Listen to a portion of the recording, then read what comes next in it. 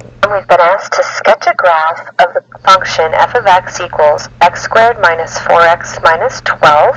We're going to do that by identifying some basic features that we know about the function. The first thing I always do if I want to create a sketch is I want to identify the type of function that we're dealing with.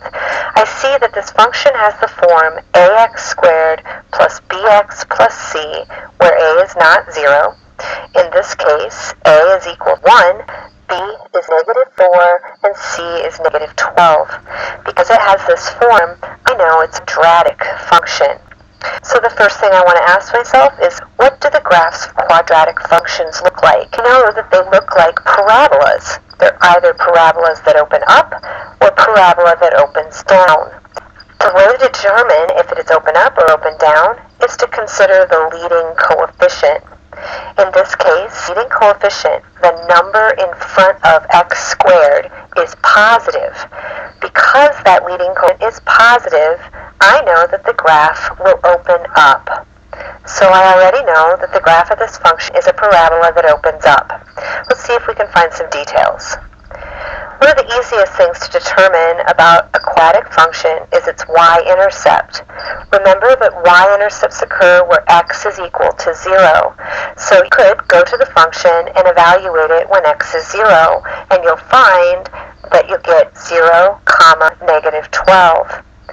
When the function is written in the form ax squared plus bx plus c, that constant term c is your y-intercept.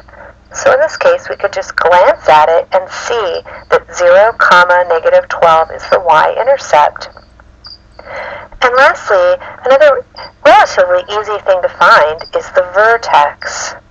Remember, the vertex is the point on the graph of the parabola that's either the very, very highest point, the maximum, the very, very lowest point, the minimum.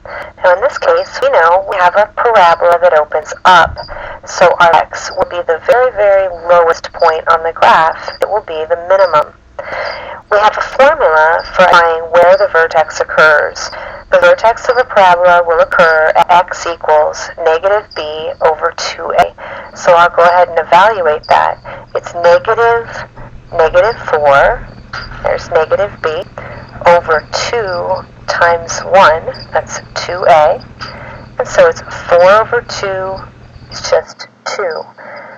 The x value of the vertex is 2. But x is a point. We want to go ahead and find the y value of that point as well. So the y value of the vertex, we know the x value. We'll go ahead and plug x equals 2 into the formula and evaluate to identify the y value of the vertex.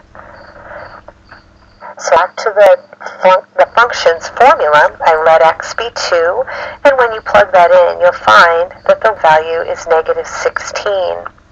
So what I've learned is that the vertex is the point 2, negative 16, and this is the minimum, the very, very low point on the graph. I've identified quite a few important features of this function. If I do, I can go ahead and sketch this. What I've determined is that it opens up, so it's going to be a U that opens upwards. I know that the lowest point on the graph occurs at over 2, down 16. I know that the graph intersects the y-axis at 0, negative 12. Notice that that's above this vertex, the low point. So here's 0, negative 12. This is the very lowest on the point on the graph, right here at the vertex. The parabola will be symmetric. It will be centered right around that vertex. So when I sketch the graph, I draw it in a way that is centered around x equals 2. So you see that it comes down, reaches a low at 2, and then travels back upwards again. And here is a graph of f of x. It's a nice sketch. In Unit 2, we're going to work on finding those x-intercepts. Right now, we'll leave that be.